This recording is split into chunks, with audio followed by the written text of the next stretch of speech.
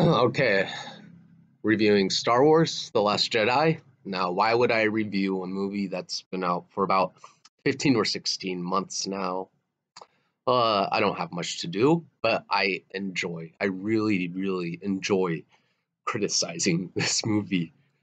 It's strangely addicting. It's kind of like the same way I like laughing at The Room, the worst movie ever made. That's how awful this movie is.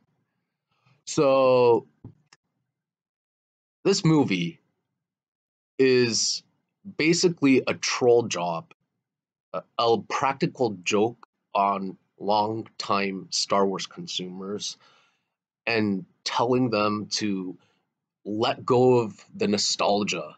The attachment is bad, and to embrace Rey, the new character, and Kylo Ren, who apparently now is supposed to be a dual protagonist.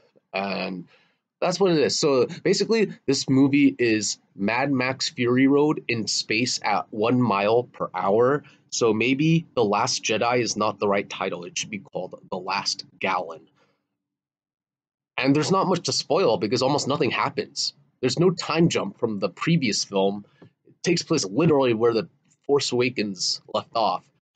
So Rian Johnson and J.J. Abrams were not on the same page. He actually started making this before they were filming or The Force Awakens. I kid you not. And so he didn't even get to watch a rough cut of The Force Awakens before writing the sequel to it. That's insane. Okay. So all you need to know about this movie is that they're back where we started, but worse. So this movie hit the reset button, not just hit the reset button, but walked like 1,000 steps backwards after it because there's only like 15 good rebels left. What a disaster. Good job, Rian Johnson. And good luck, J.J. Abrams. I know most people don't care about episode 9 or not going to see it, but I want to see it because this to me is not the Skywalker saga because there are no Skywalkers left unless you count the villain, Ben Solo. This is the saga of the J.J. Abrams versus Rian Johnson rap battle saga, as Geeks and Gamers put it. So all you need to know is Snoke, Supreme Leader Snoke is dead, and Luke is dead, and Leia is alive in story, but the real life actress is not with us anymore. That's all you need to know.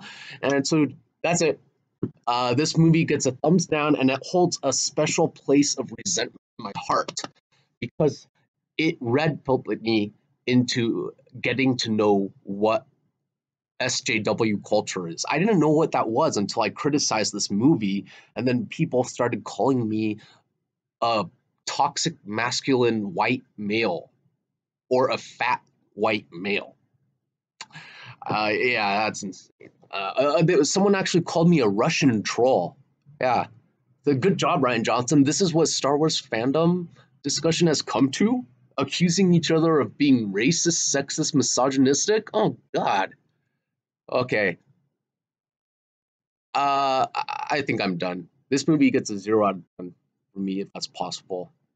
Okay. 1 point for beautiful cinematography, 1 point for good acting, 2 out of 10. Okay, I'm done.